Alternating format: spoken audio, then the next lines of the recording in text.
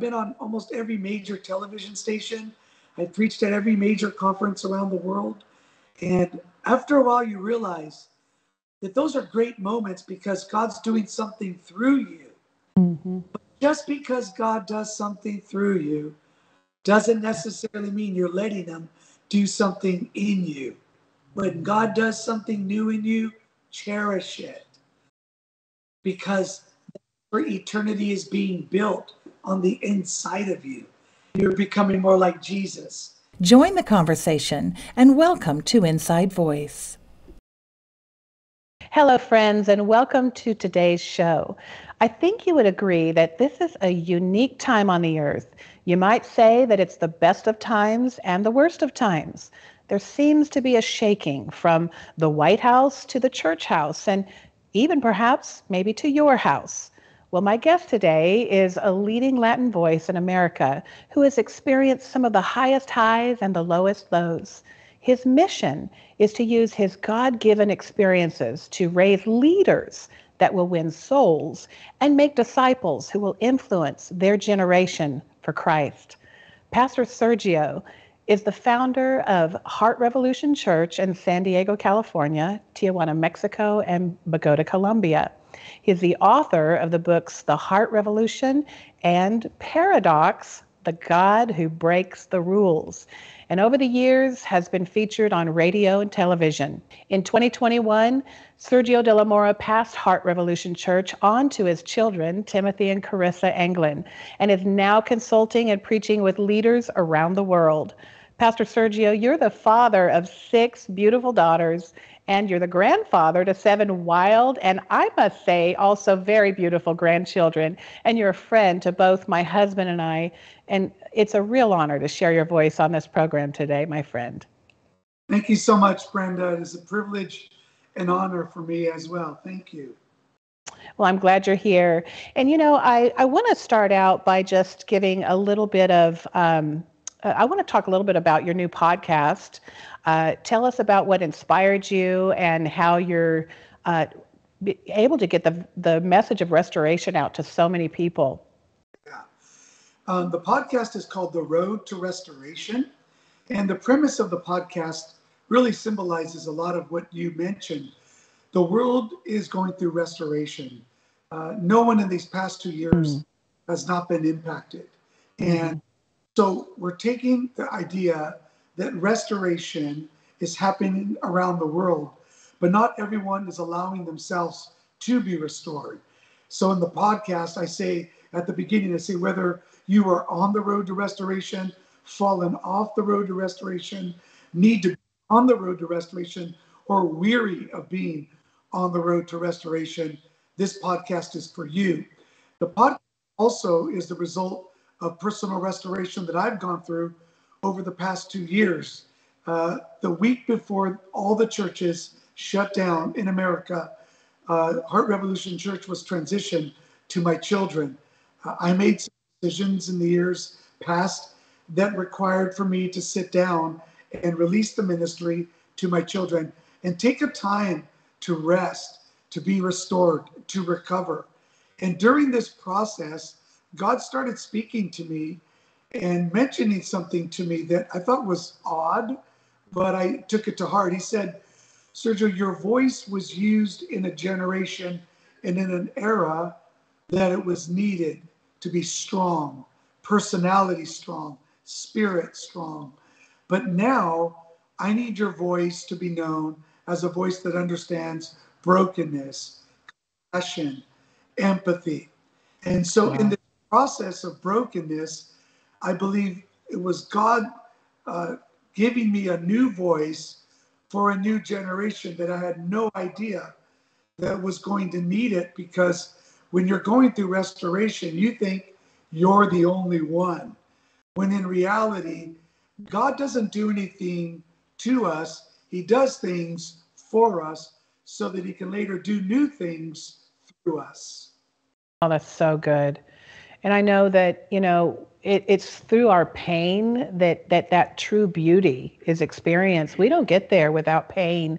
And the compassion of Christ is really formed in us when we walk through those things. And as he is restoring us, what's your hope for people to gain from your podcast? I think the goal of the podcast is to do that, to inspire hope that God can do more in your latter than in your previous years. Mm. Because you go through restoration, the thought is, I'm losing, I've lost. But it's a God of restoration. So if you go to my website, sergiodelamora.com, we do a campaign called Campaign 42. And we use the number 42 as a number of restoration, mainly because Job 42 is when God restored everything back to Job that he lost. Also in Genesis 42 is when God restored Joseph back to his family. Also in Isaiah 42 is when God said, if anyone will cry out, restore, restore, begin to restore families. So the hope of the podcast is to help people discover that God has more. It's the hope that there's more in God for you and I. And I think right now in the world that we live in, because there's so much uncertainty, there's so many questions, and there's been so much pivoting that's had to happen in people's lives. The reality is we don't take change very well.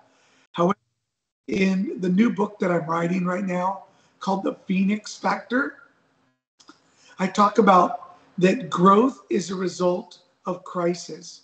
Crisis will always lead you to pain. Pain is what leads you to change. Change is what leads you to growth. So anyone that wants to grow, just know it's probably going to be because of a crisis that occurs, and the crisis leads you to excruciating pain, and it's the pain that causes you to make change or gives you the option to make change. And the change is what gives you new growth. And so I encourage people through the podcast simply this: don't give up in the process. Don't give up. Give up. Don't give up. Don't give up. That's so good. And we live in a culture really where people tend to, it's our propensity to run from pain. We want to run for the golden ring, and we tend to bury our pain alive because we don't want the suffering. And I think that even in the church, wouldn't you agree with me, we've really moved far away from the idea and the concept of taking up our cross and what suffering will render. And there is I think there's a concept even that, when God takes us through a fire and brings, correction to our lives, that it's just his wrath and his anger, but really it's our loving Father and his mercy that will walk us through those things, because his goal, the end goal, is restoration. Can you speak to that? I believe that the church has moved into an era that it's more honest and more authentic. That I could say it this way: God isn't letting anyone get away with anything. That now more than ever is the time to live Christianity and to embrace the process of discipleship. The reality is, Brenda, because I've grown a mega church, fastest growing church in America, 3 years consecutively. You learn over the years as the church grows and multiplies that the church did really well at making believers, but not disciples. What COVID revealed is that COVID revealed who were believers and who were disciples. See, a believer will go to church, but a disciple will say they are the church. A believer Wow. goes to church to sing songs. A disciple goes to church to worship the Lord. A believer will go and perhaps give an offering. A disciple will go to give their tithe. A believer will celebrate the cross of Christ and what it did for them. A disciple will carry the cross because they know the mission. So I think what's happened is that the church has moved from developing believers to now focus on developing disciples. And also, the church theologically, I think, has changed from no longer seeing suffering as something negative as much as seeing suffering as part of the sanctifying process of God in our life. See, the ultimate goal of Christianity, and I think as a mega church pastor, we preach so much to so many needs in the church and in the community that sometimes we find ourselves preaching a lot of heartfelt needs, which we need to because people are in desperate situations. However, the goal of the church and Christ's goal and the Father's goal is to make us like Jesus and to make our character reflect Christ, to prepare us to go to heaven. See, I think we have to embrace, again, as a church, that the purpose of the church is not just to thrive on earth. The purpose of the church is to become the bride that God is preparing to go to heaven. So if you're going through character issues, and if God is dealing with your character and you're experiencing consequences, it's not a time to look at it as if though God is against you.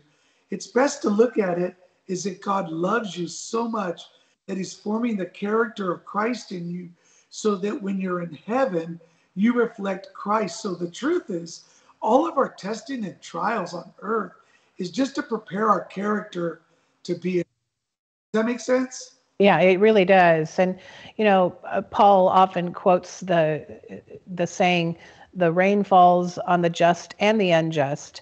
And I think that, we have equivocated God's blessing with just walking in favor all the time.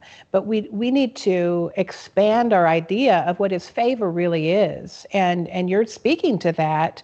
Sometimes it's those seismic events in our lives that shake us and move us into a deeper place where we can actually hear what we have not been hearing. And I think there is a real awakening that's taking place also within the body of Christ right now. Speak to that, where it brings us to the place of total vulnerability. There's a scripture in I believe it's in Corinthians, that talks about, 2 Corinthians chapter 3, talks about standing before the glory of God, which is a mirror with our face unveiled. Well, oftentimes, Sergio, we are playing games, we're projecting images because we're trying to project the image of success. We want to be noticed and recognized for how great we're doing. And we want significance and purpose in our lives. And oftentimes is very sincerely motivated, but God wants to get to the deeper parts of us that perhaps we're ignoring, and we're allowing falsehoods and deception to come in. And in these terrible events that leave us feeling like, oh my God, I have no life left. My future is gone. Can you minister to that person right now who is feeling that way and has absolutely no hope? But they are hungry for hope. Brenda, I really like the way you're describing this era of the church and, well, the era of our society. I want to say to whoever has lost, whoever's experiencing deep grief, whoever's feeling loneliness, on the outside, it looks like and it feels like things have come to an end. The reality is, and if you can receive this, that the old you cannot go where the new you is going. Oftentimes, we want to take the old us and experience the new us simultaneously. It's not possible. Jesus said he can't even put new wine into an old wineskin because both would be destroyed, both the wine and the wineskin, because he has a desire to save the wineskin. When you're going through life-shattering, life-altering circumstances, it's those moments that God draws closer to you. It's those moments where you can sense that the Holy Spirit has taken over. He's commandeered the ship of your life. And it's because he wants to reveal his faithfulness to you. During these past 2 years, I went through a marital crisis. I went through a ministerial crisis where I felt like everything that I built was taken from me because of bad choices that I made. And there was a season that I was alone. And in that moment of being alone, I really felt like, God, what happened? And I felt like God told me, Sergio, I'm not done telling your story, but you have to give me permission to have the pen. Stop writing your own narrative. And you have Good. to trust me and believe that where you have placed an exclamation point that it's over, that I have permission to put a comma and to finish the story. But one of the things I've had to learn, and I hope those that are listening would embrace, is that the only strategy during crisis is to surrender. Surrender is the strategy. I'm reminded of the 4 lepers in the book of 2 Kings chapter 7, when there was no food in the land, in the city. These 4 lepers said, let's go and surrender to the. Perhaps we will live, perhaps we won't live. But the idea is that they decided, let's just surrender.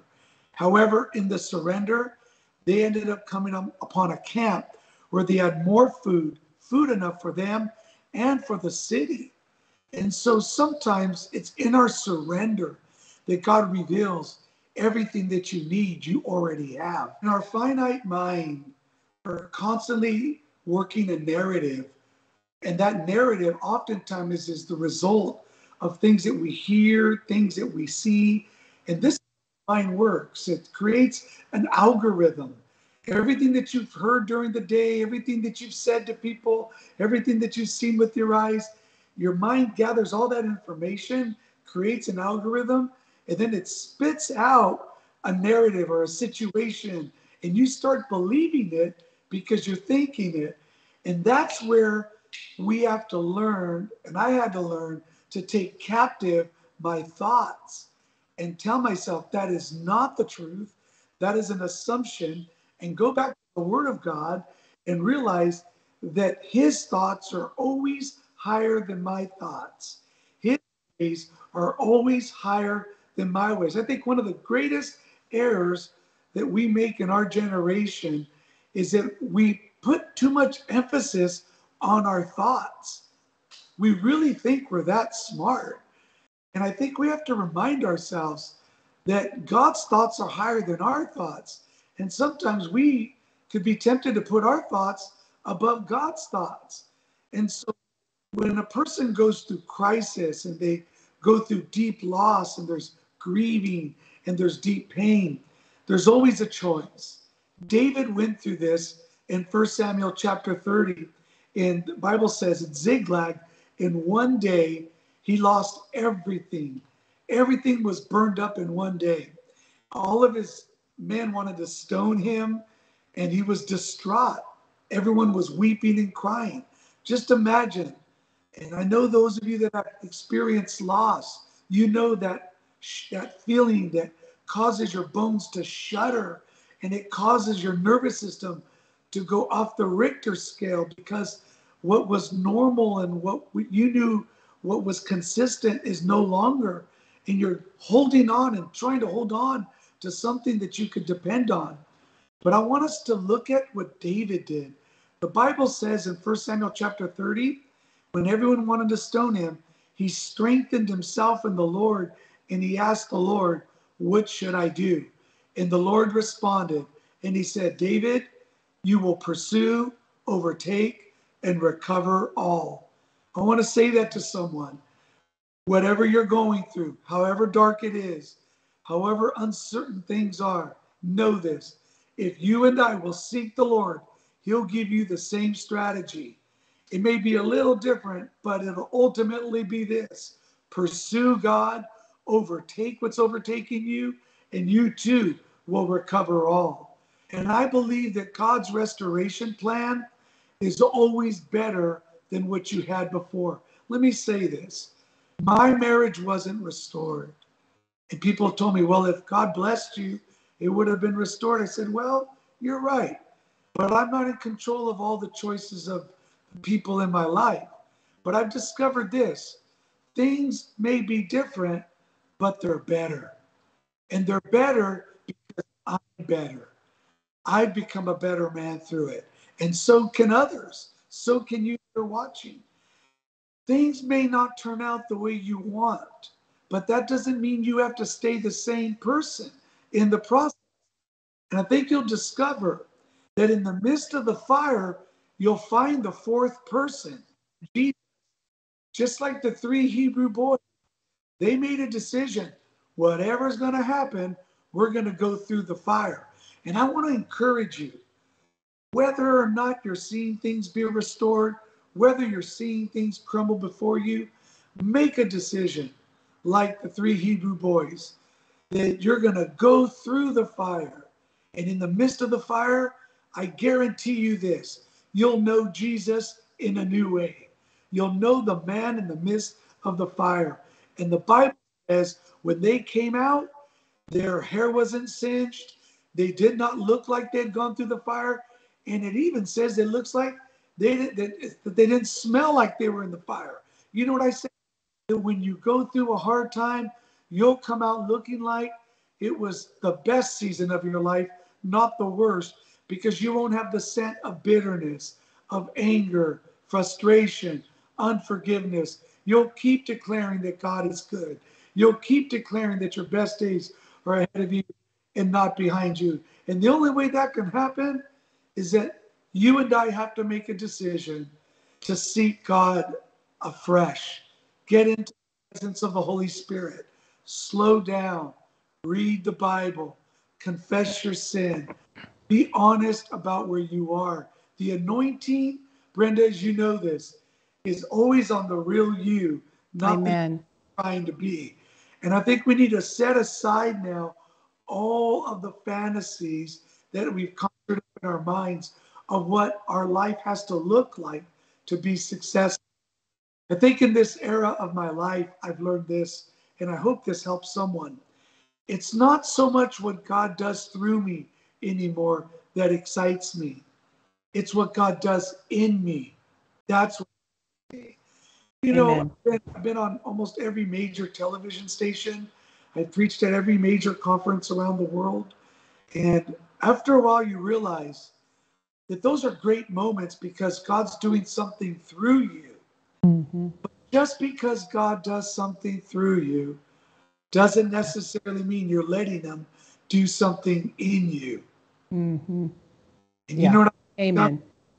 that when God does something new in you, cherish it because for eternity is being built on the inside of you.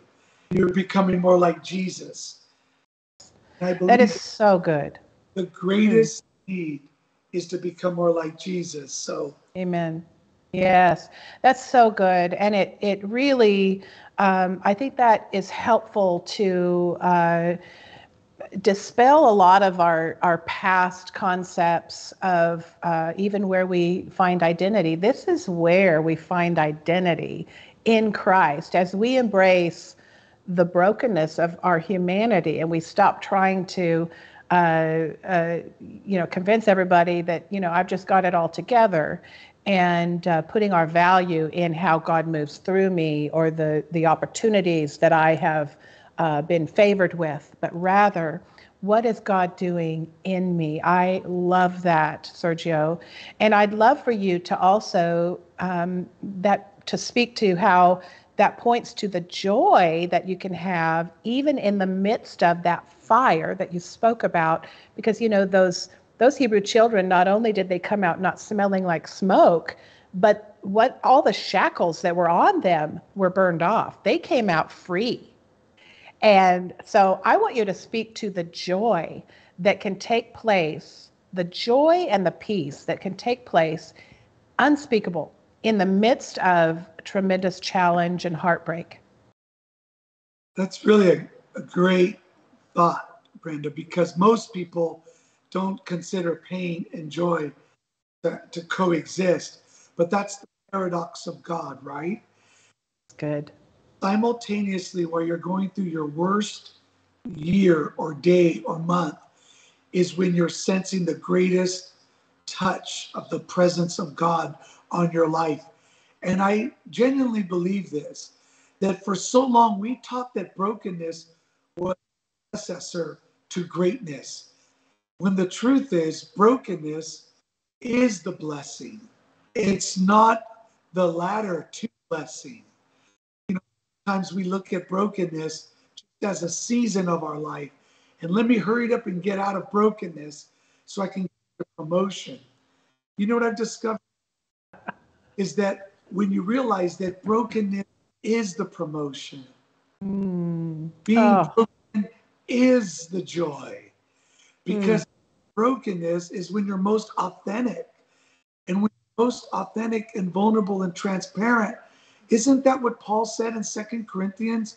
When I am weak, then I am strong. And he said, in fact, I'm going to boast about my weakness, my disasters, all of the shipwrecks that I've experienced, because it's in those moments that I experience the presence and power of God.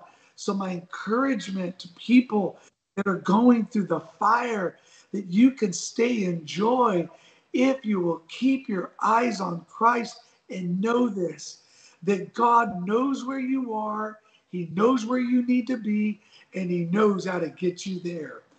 I imagine Job in chapter 31 was not very happy, but what he didn't know that chapter 42 was on its way.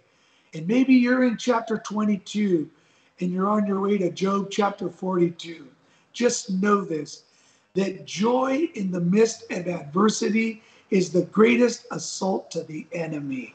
Nothing, an offense to the devil, nothing is what I believe a bombshell to the kingdom of darkness, that when you choose joy over discouragement and depression, because joy has nothing to do with your outward circumstances. It has everything to do with the inward disposition of your heart. You could be losing it all. I mean, Brenda, I know what it is to lose more than I ever thought I was going to lose. Yeah. But what I realized is I didn't lose my joy. I was Right. still in scripture. I was still listening to worship. I didn't understand where I was going, but I knew who was leading me. And I Yeah. think that so casually today. But if I would have had this conversation with you a year ago, it would have been with tears rolling down my face because I had no idea. But I learned the weapon called joy. And joy gives you the ability to have God's perspective. That's why the enemy wants us discouraged and depressed, because he wants us to lose the perspective of God. But when you stay in joy, you know. You may not like where you are, but you know where you're going. Absolutely. And I can so relate to everything that you're saying because I walked that myself and my husband has walked that road. And you are absolutely right. That was so beautiful how you said that the blessing is the brokenness. And I just want people to really understand that in this time, as we're experiencing such deep levels of brokenness and grief and question, listen, this is God pouring out his heart and his mercy and his love on you. I'd like for you to, in the next couple of minutes, even speak to identity. We actually only have about 1 minute for the show to end, but in 30 seconds, let's just talk about the healing of identity. We're in a fractured world. There's a lot of confusion that's taking place for so many people. Where are we going to find the healing for our identities? You know what I've had to discover, that if I try to find my identity in anything that is not eternal, I'm always going to end up thirsty and returning to the well. Our identity to first be that we were chosen, called, and selected before the foundation of the earth, and that Christ died for us. If the death, burial, and resurrection of Jesus Christ is not enough to make us feel special and unique, we're always going to struggle in our identity. And that's so true. And my friend, I just want to tell you how proud we are of you. You are walking the genuine walk of discipleship as a follower of Christ, and you are discipling others as you show his glory in your brokenness. And that's all we're called to do. And so we just want to say we appreciate you and thank you for being here with me on the show today. I hope we can do this again. Yeah, absolutely. Thank you very much. Well, we bless you. And to you, my friends who have joined in today, I am confident that you are encouraged and that you have taken a deep drink from this well. And we want to encourage you to continue to just follow Christ and allow him to teach you what true joy is, what true peace is. In the midst of your brokenness, you are blessed. Thank you for joining me. I invite you to come again next time. I'm Brenda Crouch.